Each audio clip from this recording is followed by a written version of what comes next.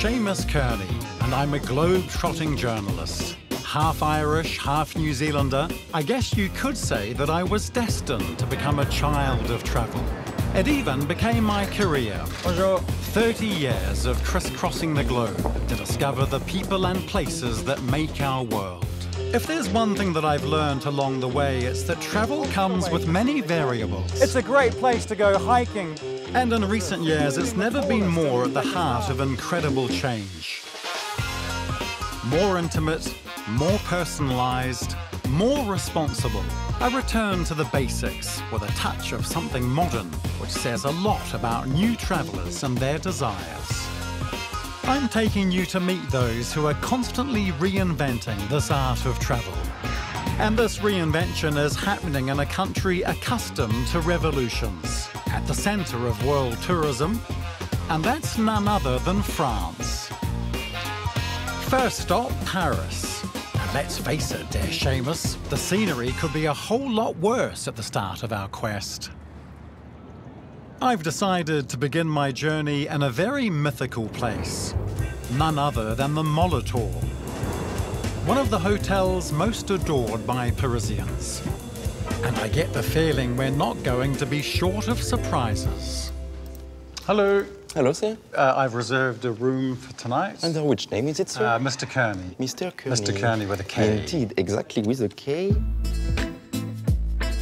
And that is crazy. It is. A Rolls Royce in the lobby. Covered in graffiti? Absolutely.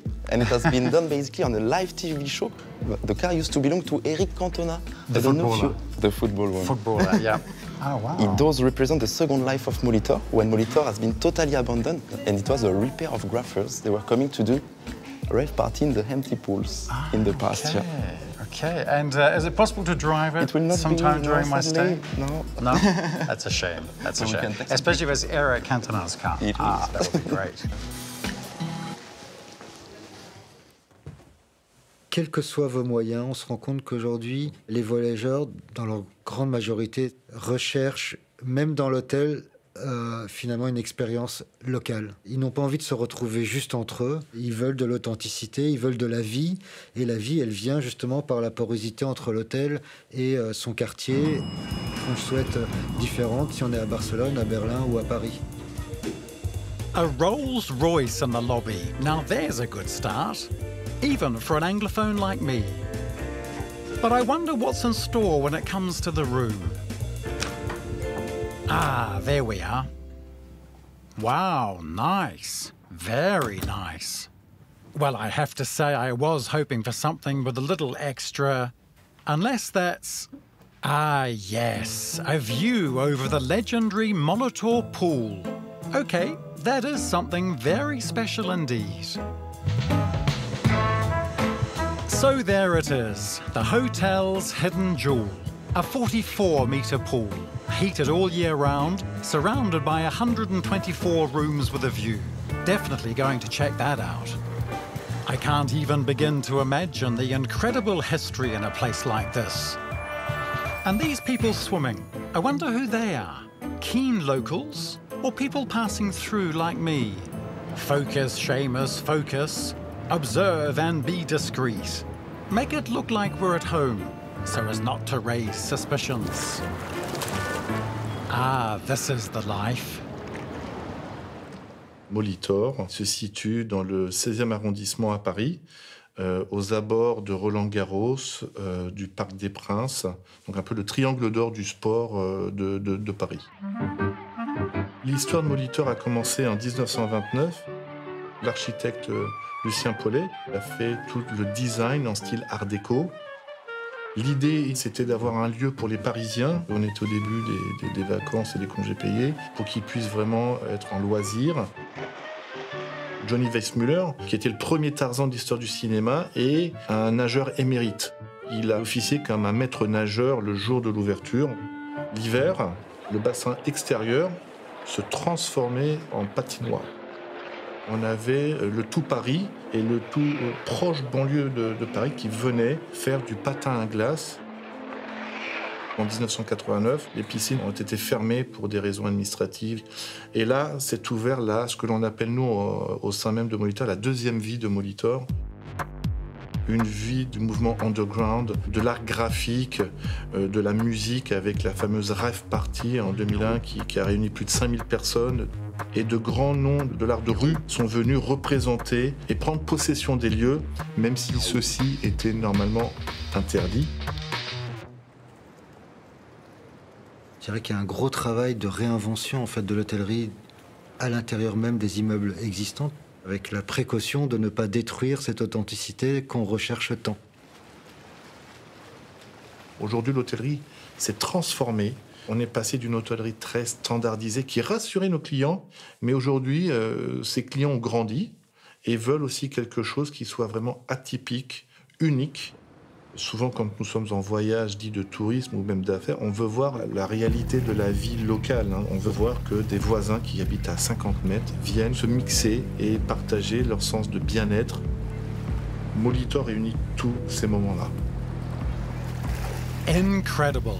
The history of this place is literally embedded in France's pop culture.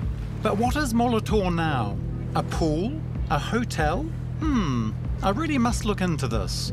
See if I can glean some information from the director. But in the meantime, that pool is calling out to me. Make way, ladies and gentlemen. And Johnny Weissmuller, you better watch out.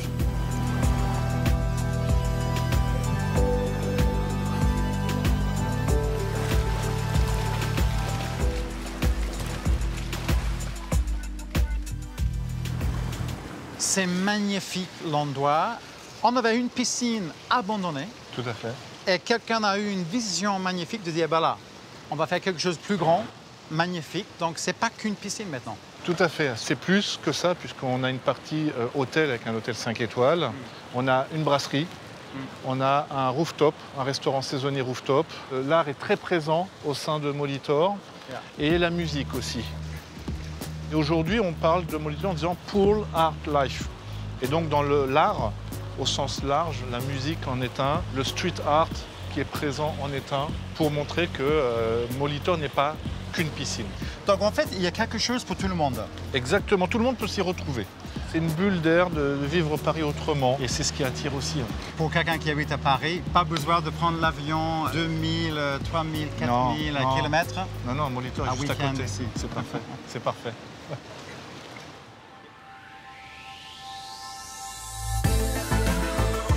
Night has fallen over Paris and the Molitor rooftop comes to life. A concert on the roof of such a mythical place. Nothing better to taste the intense Paris nightlife. Toi, t'es venu voir quelqu'un en particulier ou c'est juste comme Je ça? suis en visite, à Paris? Et voilà, je nage, je reste dans l'hôtel, je vois le concert, donc c'est génial. C'est un accent, tu viens d'où? De la Nouvelle-Zélande et je suis moitié irlandais. À la fois lieu de vie, lieu d'accueil, lieu de culture. Je crois beaucoup en fait à cette période un peu hybride. Des lieux plus poreux qui aussi profitent aux riverains, aux Parisiens et qui mettent de l'ambiance, amènent cette authenticité que recherchent les touristes. From up here, I can really see how this unique place has managed to adapt to the times, responding with panache to the ever-changing needs of travellers, but also locals. Hats off to you, Molitor. Good morning, Frenchies. Slept like a baby, finally ready to push on to my next destination. Just the time to pick up my car waiting for me in front of the hotel. Yes, travel means journey, journey means road, road means car, and electric if you please, which apparently makes the journey completely different. Okay, let's go, Seamus. Steering wheel on the left, drive on the right. I think I've got this.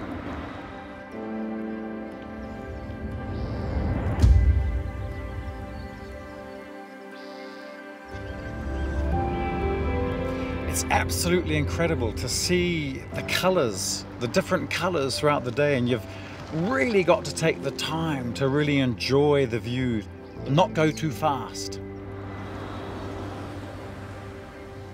Aujourd'hui, l'art de voyager en voiture, c'est l'art de prendre son temps. La voiture doit s'inscrire dans cette tendance assez forte qu'on appelle le slow travel. Et c'est quelque chose qui a évolué sur le plan sociétal, c'est-à-dire qu'on est passé d'une période où il y avait ce rapport fusionnel de domination à l'objet automobile, où il fallait faire accélérer le pouls du conducteur, voire des passagers, à une période où on a plutôt envie de le faire décroître. Donc cette invention de la voiture électrique, qui est le silence, qui est le confort, qui est une autre expérience de conduite, qui peut aussi être très très fusionnelle, procure d'autres choses complémentaires. Aujourd'hui, l'expérience électrique est beaucoup mieux que la voiture thermique. Le point numéro 1, c'est vraiment cette notion de silence. On est vraiment dans un silence absolu. On est en train de réfléchir d'ailleurs aussi à des captations de son extérieur qu'on pourrait restituer à l'intérieur du véhicule. Aujourd'hui, on a des temps de charge qui diminuent de plus en plus. On est entre 20 et 30 minutes de temps de recharge. Qu'est-ce qu'on peut proposer pendant ce temps de recharge? L'idée, c'est d'arriver à proposer, par exemple, de pacifier complètement les vitres de la voiture et puis se faire une sieste. Et après, on reprend son voyage ou on regarde un film si on a envie de regarder un film. Ça va faire appel à une forme de planification. C'est-à-dire comment je vais voyager. Je vais réfléchir un peu, je vais peut-être partir la veille, je vais peut-être m'arrêter dans un endroit que j'ai envie de découvrir. Et donc, d'où le rapport au voyage qui va fortement changer. Et finalement, cette réinvention de la voiture, c'est la voiture électrique.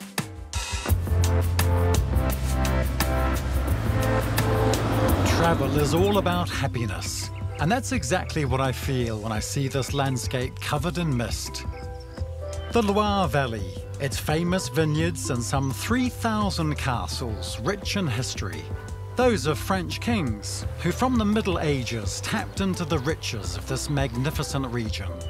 With close to 19 million visitors every year, it's one of the places that foreign travellers love the most. So much to see, so much to experience, and so much better to be organised. And luckily, my dear Seamus, we received a little bit of a helping hand. Aujourd'hui, il y a eu un vrai changement. Donc, la crise sanitaire aussi a énormément joué en notre faveur, très clairement. On ne veut plus du tout de tourisme de masse et être avec tout le monde et avec la foule. Il y a ce côté, effectivement, où l'exclusivité aujourd'hui prend tout son sens. C'est ce qu'on va rechercher. On a plutôt envie de se retrouver, d'être avec ses proches et d'avoir ces moments un peu de grâce, finalement, et un peu magiques, où ça nous met hors du temps. Alors, regarde, Seamus, tu vas juste tenir comme ça, ici, comme ceci, face à la nacelle, comme ça.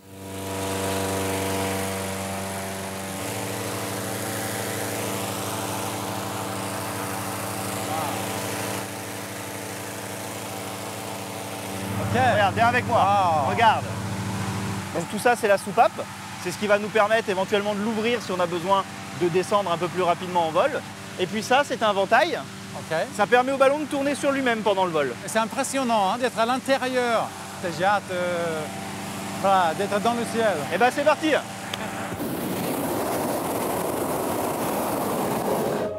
L'air chaude, ça monte. Exactement, l'air chaud va nous faire monter. Quand on aura atteint 80 degrés d'écart, un petit peu plus entre l'intérieur et l'extérieur du ballon, on va décoller.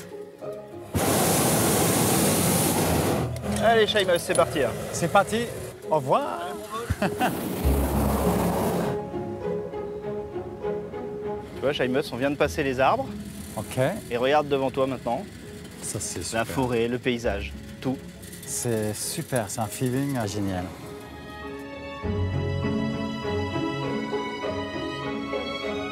Et en fait, c'est la première fois que je fais ça. D'accord. Mais je vais jamais oublier ça. J'imagine que c'est rare de faire ça tout seul. C'est un privilège. Ouais, waouh. Et là, j'ai l'impression qu'on est suspendu là, qu'on ne bouge plus. C'est le cas. Ah, c'est vrai? On est vraiment suspendu? Waouh. La montgolfière, c'est le seul aéronef qui peut évoluer, tu vois, là on est à 8 km/h. C'est le seul qui peut évoluer à cette vitesse. Et on pourrait même aller moins vite, bien sûr, s'il y avait moins de vent. Techniquement, on peut rester combien de temps Alors voilà, on va parler en temps, on va pas parler en kilomètres, puisque ça dépend de la configuration du ballon et ça dépend surtout de la vitesse du vent. Ouais. Là, on a à peu près une autonomie de 2 heures. 2 heures, d'accord. Voilà. Il y a 9-10 km/h, donc on pourrait espérer faire 20 km aujourd'hui, par exemple. D'accord. Est-ce que toi, tu es en train de diriger vers... Non, on ne peut pas diriger réellement une montgolfière, puisque ça ne se dirige pas, on est le jouet du vent.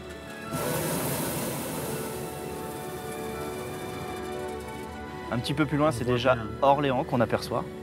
Tout ça, c'est la Sologne, avec tous les étangs. Il y a des étangs partout en Sologne. Il y a quelques moments dans la vie très forts.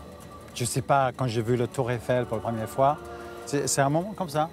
C'est comme la vie suspendue, en fait, quelque part. Voilà. Ouais, alors nous, on a pour habitude de dire un balcon suspendu. Ah, ça c'est joli. Voilà. Un balcon suspendu. Le meilleur balcon du monde, peut-être. Je pense, ouais. Ouais. Il n'y a rien de mieux que ça. Tu regardes, Seamus, on va se poser juste ici entre les arbres. Et c'est maintenant. Ok, j'étais bien.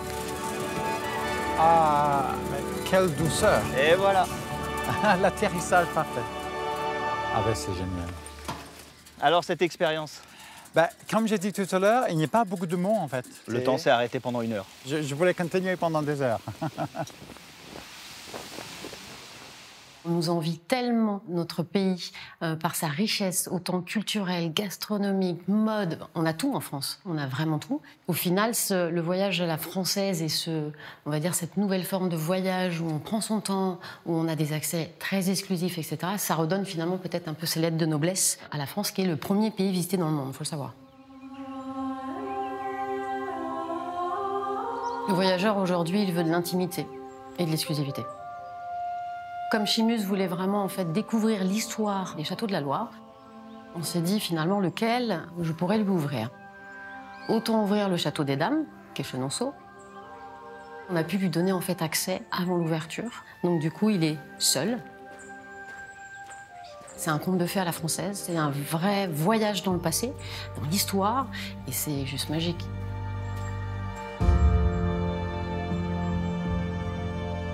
Alors, le château de Chenonceau, c'est le château des Dames, parce qu'il a été construit, embelli, préservé par des femmes.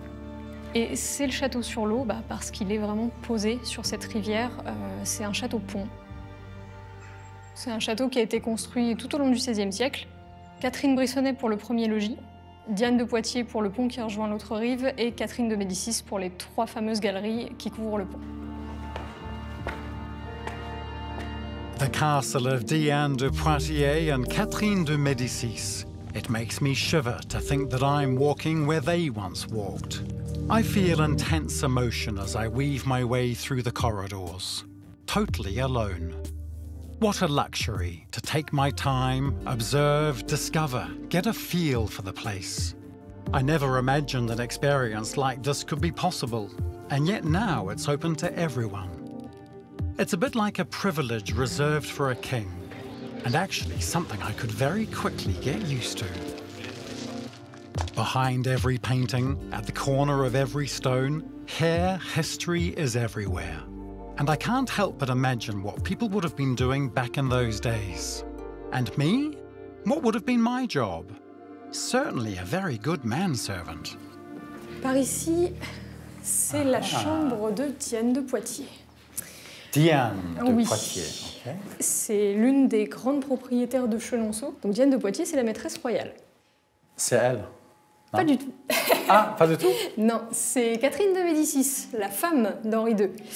Alors ça peut être bizarre d'avoir le portrait de la femme dans la chambre de la maîtresse, mais c'est une petite référence humoristique, on va dire, à la relation un peu ménage à trois de Diane, Catherine et Henri. Qui n'a pas dû être facile tous les jours. Bah non, j'imagine. Mais elles ont vécu toutes les deux en bonne intelligence. On a un pays fortement marqué au niveau de l'histoire. Pour les touristes étrangers, on va dire que c'est un vrai voyage dans le passé, et en plus avec des vestiges qui sont encore là et divinement bien entretenus. Donc c'est vrai qu'il y a un côté waouh. Et ce passage nous mène directement dans la galerie. Ah, comme c'est génial. C'est vraiment un lieu pour faire la fête, tel que l'a voulu Catherine de Médicis. Donc on enjambe la rivière et en même temps on a un super espace pour danser. On a 60 mètres de long pour 6 mètres de large et on a 18 fenêtres qui éclairent le lieu.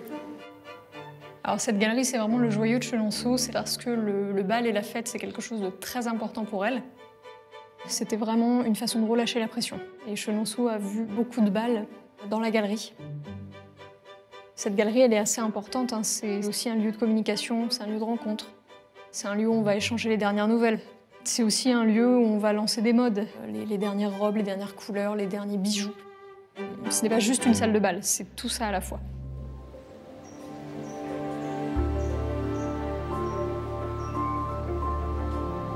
On a l'un des premiers jardins Renaissance française au château, le jardin de Diane, qui porte son nom.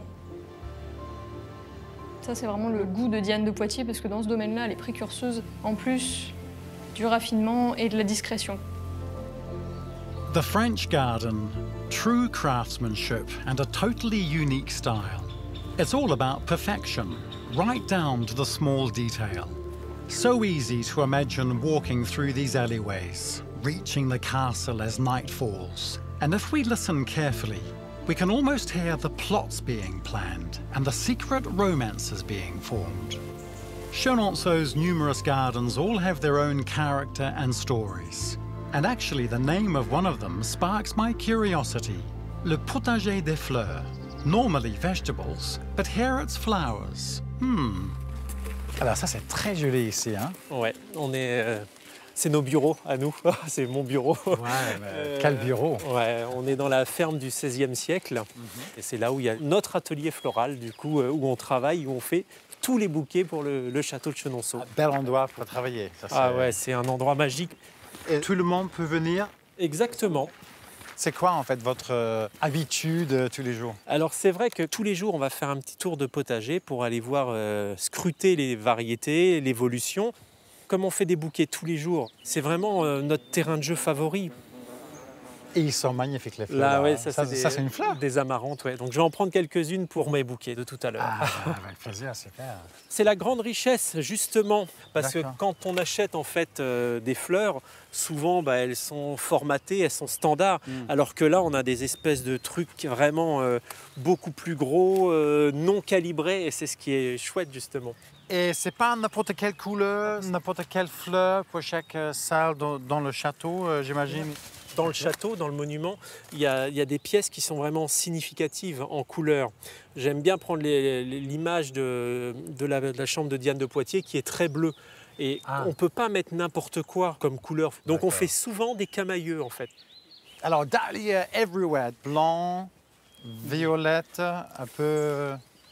Ça j'adore aussi. Presque noir, c'est un peu sombre, voilà. Ça fait beaucoup de contraste. Exact, ça donne de la profondeur dans les compositions florales. Donc là, on a fait notre cueillette. Et on a tout ce qu'il faut? Presque, oui. Super. L'art du voyage à la française, c'est la rencontre avec la culture et la rencontre avec ce qui fait l'unicité de la France, ce rapport à la découverte des artisans locaux, ce qui est le luxe à la française ou ce qui est le savoir-faire à la française.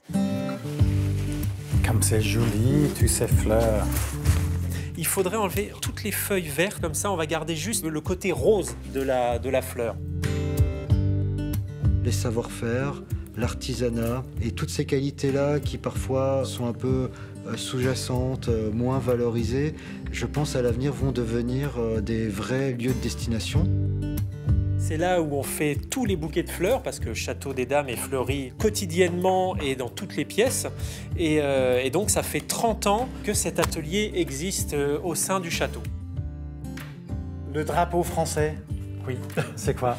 En fait, c'est alors à l'image des chefs cuisiniers, parce que c'est beaucoup mis en valeur, mais il y a aussi des meilleurs ouvriers de France fleuristes. Et donc j'ai été élu meilleur ouvrier de France fleuriste quand j'étais plus jeune. Et quand on a ce titre-là, on a le droit d'arborer le drapeau tricolore sur ses vêtements, en fait.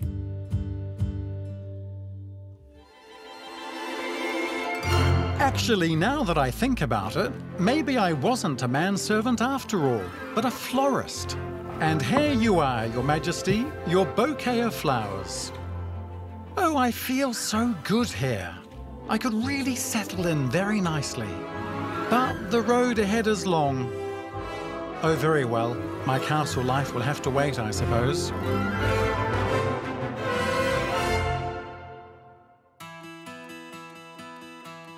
After this amazing immersion into the life of royalty, it's time to hit the road for our new destination. And we can only be intrigued by these grapevines that line the road, that go on and on as far as the eye can see. Here, wine is really like a religion. And I'm certainly planning on learning more to become a disciple. Because let's be honest, wine for an Anglophone like me is a bit like cricket for my French friends. On rentre en fait dans notre patrimoine, qui est le patrimoine finalement des sens. Ce qui est important dans l'imaginaire du terroir français, c'est finalement ce mix un petit peu de tout, donc l'histoire, la gastronomie, le bien-être, tout ce qui est vin, ça fait quand même, c'est notre histoire, c'est notre patrimoine, et c'est ce qu'on vient aussi rechercher. Et c'est un savoir-faire qui est d'ailleurs mondialement reconnu et qu'on admire à travers le monde.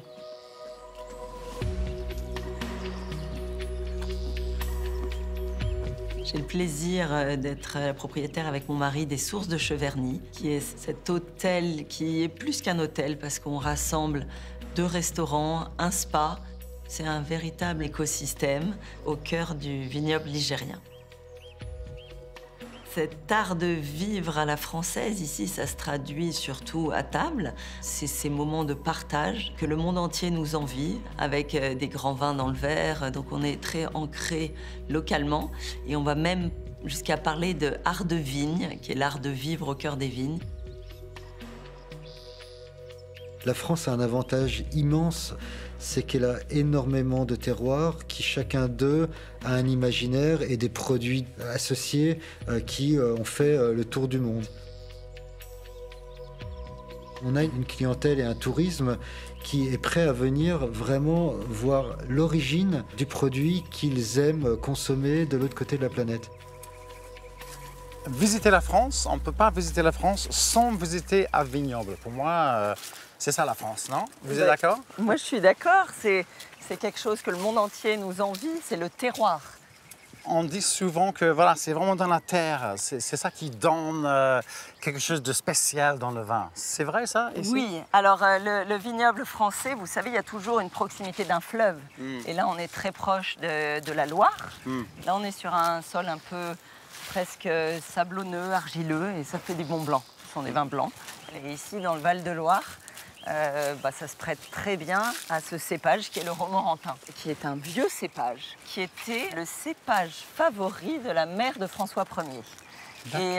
Et on raconte que pour lui faire plaisir, c'est lui qui a commencé à planter du romorantin et à cultiver ses raisins pour en faire du vin. La décision de lancer dans un vignoble, le déclencheur, on peut dire. On voulait aussi renouer avec l'histoire, parce que c'était une propriété, au départ, dans laquelle il y avait des vignes. Les corps de ferme qu'on a transformés aujourd'hui en très jolies chambres, elles étaient utilisées par les paysans. Donc il y avait des vignes, il y a aussi beaucoup de moutons sur les terres autour. Pour nous, c'était important de renouer avec cette tradition de faire du vin ici. Et du coup, ça marche bien. C'est magique hein, d'être perdu comme ça entre les vignobles.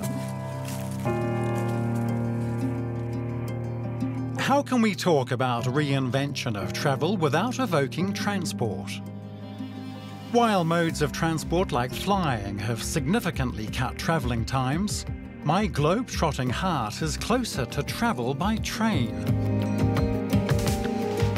La voiture s'est substituée au train à un moment donné, qui est devenu, en exagérant presque, un peu ringard et collectif, alors que la voiture était individuelle, privatisée, raffinée. Et aujourd'hui, ce qu'on voit, c'est que finalement, le voyage, il est multiple. Il se conjugue avec différents modes de voyage ou différents modes de découverte. Le voyage en train, où l'on dort tout en voyageant, où on prend son petit déjeuner, faire une petite escapade et revenir dans le train, c'est quelque chose qui a totalement disparu. Même les trains de nuit ont vraiment disparu, alors que je pense que c'est un mode, je dirais, de transport d'avenir qui sollicite, je pense, notre imaginaire et qui devrait devenir plus abordable dans les années qui viennent.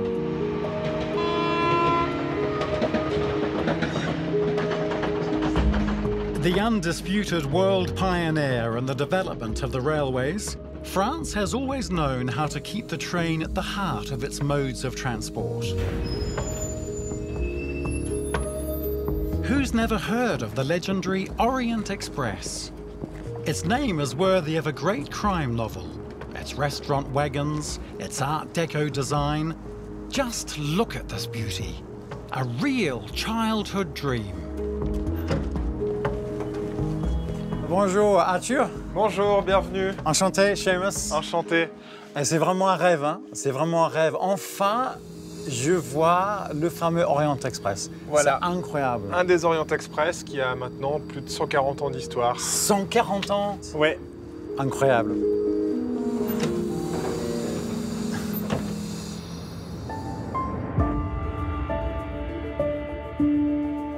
L'Orient Express, c'est un des trains les plus connus du monde, qui a été créé en 1883 par George Nagelmakers, qui est un ingénieur d'origine belge, qui découvre en fait lors d'un voyage aux États-Unis les voitures-lits et qui va donc importer ce concept de l'américain Pullman sur le continent européen et qui va créer une compagnie qui s'appelle donc la Compagnie internationale des wagons-lits, qui a été créée en 1876 et qui va progressivement développer un réseau de trains de luxe à travers le monde. Et son premier transcontinental, c'est l'Orient Express en 1883. Wow, c'est extraordinaire. Oh, vraiment, je sens l'époque, je sens l'histoire ici. Eh ben écoute, là on est dans une voiture qui date des années 20, qui incarne vraiment l'âge d'or du voyage ferroviaire, qui a été décoré par René Proux, un célèbre artisan d'art, qui est vraiment un ambassadeur de l'art déco et qui a décoré l'intégralité de cette voiture. Beaucoup de choses d'origine aussi, de l'époque? Oui, beaucoup de choses d'origine. Les choses ont été restaurées, notamment les lampes, les porte-bagages, tout ce qui est accastillage. Regarde le fauteuil aussi. Oui, exactement, les fauteuils très confortables qui contribuent à cette sensation de confort complètement intemporelle. L'Orient Express n'est finalement pas qu'un train, c'est d'abord un service ferroviaire qui organise les relations entre Orient et Occident. C'est 3000 km, c'est le premier train qui permet d'aller de Paris à Constantinople d'un seul tenant, donc en un seul trajet, sans transbordement. Donc là, on est en train de longer la cuisine qui est juste derrière, qui est toute petite et qui permettait donc de préparer les déjeuners et les dîners pour l'ensemble des passagers du train. Bah oui, parce que le trajet est très long en train jusqu'à la destination. Donc il faut exactement. manger. C'est une des particularités du train, c'est vraiment d'avoir couvert plus de 3000 km et tout ça en étant assez rapide. Et ce qui permet cette rapidité, c'est de pouvoir manger à bord et dormir à bord. Et donc la voiture-restaurant, c'est vraiment un élément essentiel de l'Orient Express avec tout ce qui est servi à bord et aussi le service qui est très important. L'Orient Express connaît son âge d'or dans les années 20. C'est plutôt une ligne sur laquelle vont circuler plusieurs trains.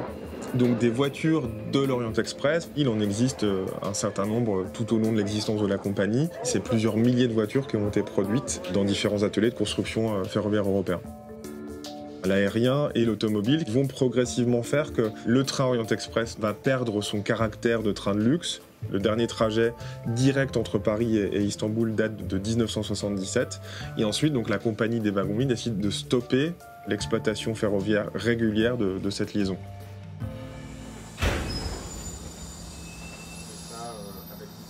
Dans le cadre de recherche historique, l'idée c'était d'avoir un inventaire le plus large possible des voitures qui subsistaient dans le monde. Un certain nombre de ces voitures ont été dispersées, détruites, etc. En associant les archives, les discussions avec différents passionnés des chemins de fer, ce qu'on appelle les ferroviphiles, il a donc été possible ensuite, avec des recherches classiques sur Internet, des vues aériennes, etc., de remettre la main sur une rame de 13 voitures qui stationnaient sur une zone ferroviaire à la frontière entre la Pologne et la Biélorussie. Vraiment, quand vous avez vu les wagons pour la première fois, c'était incroyable, non? Ouais, la découverte de cette rame, c'est quelque chose d'extraordinaire. Typiquement, c'est vraiment ces voitures-là qui sont des photos historiques que l'on a retrouvées, qu'on a ensuite rapatriées en France avec des camions, donc toute une logistique, puisque 13 voitures, c'est quand même un gros convoi. Et ce n'est qu'ensuite que le projet de futur Orient Express est né en 2025. Ces voitures sont en train d'être restaurées et vont être totalement redesigné pour intégrer le projet de futur Orient Express qui a été conçu par l'architecte Maxime Danjac. Et pour restaurer ces wagons, qu'est-ce qu'on a comme critère? Préserver le passé, l'historique, j'imagine, ça c'était important dans la restauration. On ne peut pas travailler sur la thématique de l'Orient Express sans prendre son histoire et son patrimoine en compte. Donc ça c'est quelque chose qui a été pris en compte par Maxime Danjac dans son projet de train, mais l'objectif c'était pas d'avoir une restauration à l'identique, c'est-à-dire refaire un voyage exactement comme dans les années 20, c'était de proposer quelque chose qui soit une extension et une vision bien contemporaine. une reprise de parole autour de l'art déco ou de ce que serait l'art déco en 2023. Un mythe, ça existe à un moment donné et il devient mythe parce qu'il rencontre son temps. La plus grande difficulté qu'on a, nous, industriels, c'est finalement d'avoir un ancrage dans le passé, un petit crochet mémoriel dans l'esprit des gens que nous devons réinterpréter. Donc on réinterprète le confort, on réinterprète la mobilité. Elle s'intègre dans une chaîne de transport. Aujourd'hui, on cherche une expérience plutôt authentique, dans une renaissance des trains de luxe et des trains de nuit qui mettent en avant le slow travel. Le train devient lui-même une expérience. Ce projet de Future Orient Express, c'est vraiment l'idée d'une renaissance d'un train qui serait le train le plus luxueux du monde entier. This train is a legend, the incarnation of a contemplative journey through time, different countries and cultures. It's with a head full of dreams that I get back on the road for my next destination. Là où l'automobile est imbattable, c'est vraiment sur le dernier kilomètre. On va pouvoir atteindre son petit village en Corse ou un lieu qui est complètement isolé. On n'est pas concurrent des autres modes de transport, on est juste complémentaires. Je pense qu'il y aura beaucoup plus de modes de déplacement dans un voyage. C'est lié aux enjeux écologiques, mais aussi à une nouvelle prise de conscience d'une génération qui, je pense, dans les années qui viennent, choisira aussi ses voyages par rapport à la question de l'authenticité et évidemment la question de l'énergie dépensée pour se rendre quelque part. Donc peut-être que demain, on fera moins de grands voyages, on les choisira mieux et on essaiera de découvrir à proximité ce qu'il y a de plus essentiel, de plus authentique, de plus intéressant.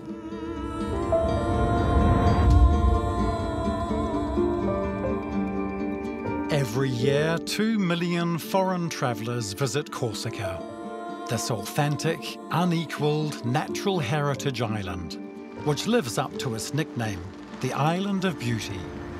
Driving around the island, the sea is always there, kind of guiding you around. The freshness, that beautiful salty sea smell that comes up right up to the top of the mountains as you're driving around. Absolutely wonderful, and it's the contrast, isn't it? It's the contrast. It's really what we haven't seen up until now. Il y a un vrai besoin, un vrai désir de cette génération à venir d'aller rechercher cette authenticité aussi dans la nature, dans la forêt, dans les lacs. Et donc comment on les accueille sans endommager, je dirais, cet esprit sauvage et cette nature finalement qui doit continuer à pouvoir être protégée. Lost in scrubland between the light blue sea and Rocky Mountains, the Myrtley Domain.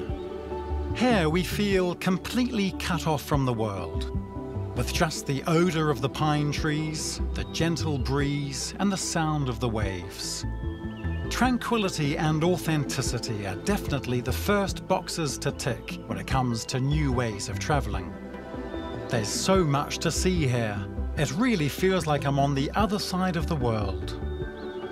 Santa, the director of the domain, is waiting for me to show me around a restored farmhouse, which is to be my new home. Well, just for a few days. Bonjour. Bonjour. Je vous accompagne pour découvrir votre bergerie. Oui, mais regarde. Waouh. Vous allez voir. Regarde ça. Ce n'est que le début. Ouais. Et ça, c'est une maison que pour moi, en fait. Exactement. Donc, là, vous êtes du coup à Lich pour quelques jours. Wow. C'est une bâtisse qui date de la fin du XVIIe siècle. Oh, on dirait un château, mais regarde la forme là, c'est vraiment comme un château. Sur le domaine, vous en avez une vingtaine comme ça. Et donc, ici, il n'y a pas de voisin par contre. Moi, je suis vraiment tout seul. Il n'y a pas de voisin. Pas du tout. Wow. Vous avez une belle vue sur la mer. Regarde ça. Là, vous avez une vue plongeante sur la vallée, les terrains agricoles et également la plage qui est immense, qui fait 3 km. D'accord. Vous verrez, là, vous allez être en paix avec vous-même à la fin de ce petit séjour. Je vais être bien ici. Hein. Je pense que je vais rester. Peut-être il faut me forcer de partir. Avec plaisir, il n'y a pas de problème, on vous garde.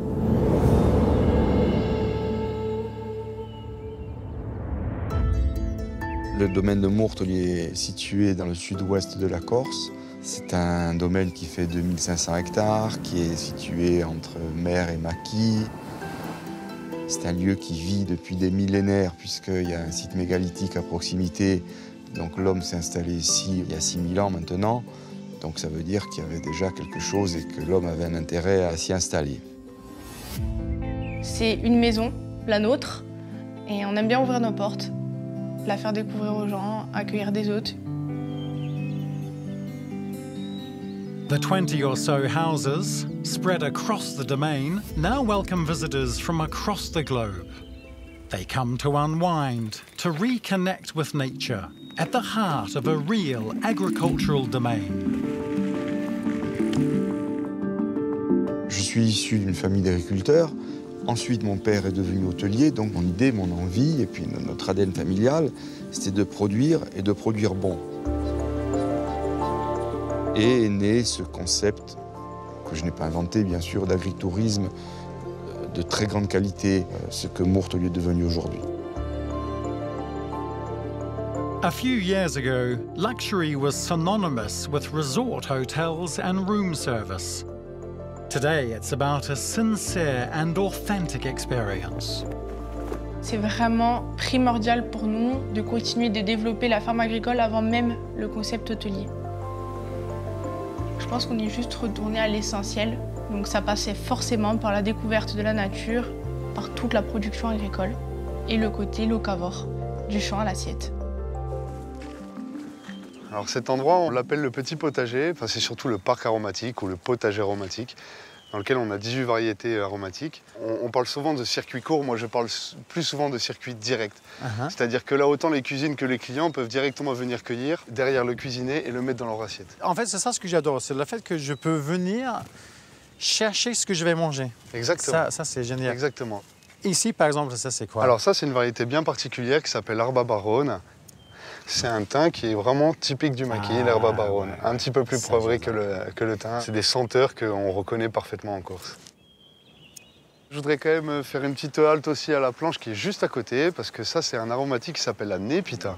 Avec les petites fleurs. Voilà, une plante aromatique du maquis. La menthe, voilà, j'ai reconnu la menthe. Voilà, donc là, on a de la menthe poivrée et de la menthe bergamote.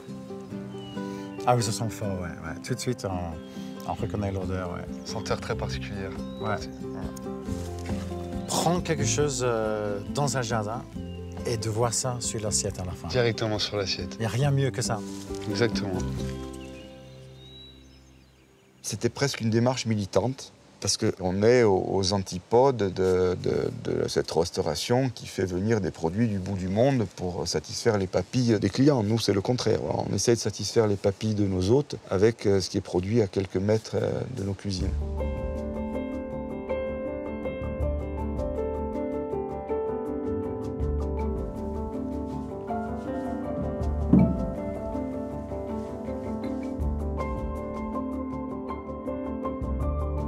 Il y a beaucoup de variétés de fromages. Au sein du domaine et nous, dans notre production, on a 5 fromages différents. Les affinés qui sont frottés à l'huile d'olive, les fumés qui passent d'abord en salle fumoir pendant près d'un mois. On m'a goûté ceux-là fumés. C'est ce que je préfère. Ça fond dans la bouche. Incroyable. Et je vais prendre le maximum, je pense. Le maximum et le maximum. Maximum possible. Très bien.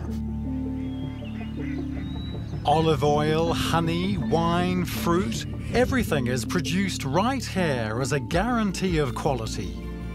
And this is what new travellers have in mind. This interest in shorter trips, more local and more balance. Beaucoup de restaurateurs et beaucoup de chefs ont du coup compris que pour réussir, il ne fallait pas forcément venir à la ville, mais peut-être rester chez soi et accueillir ces voyageurs de demain.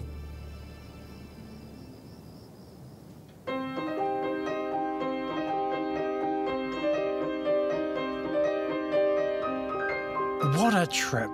Lots of special encounters and emotion.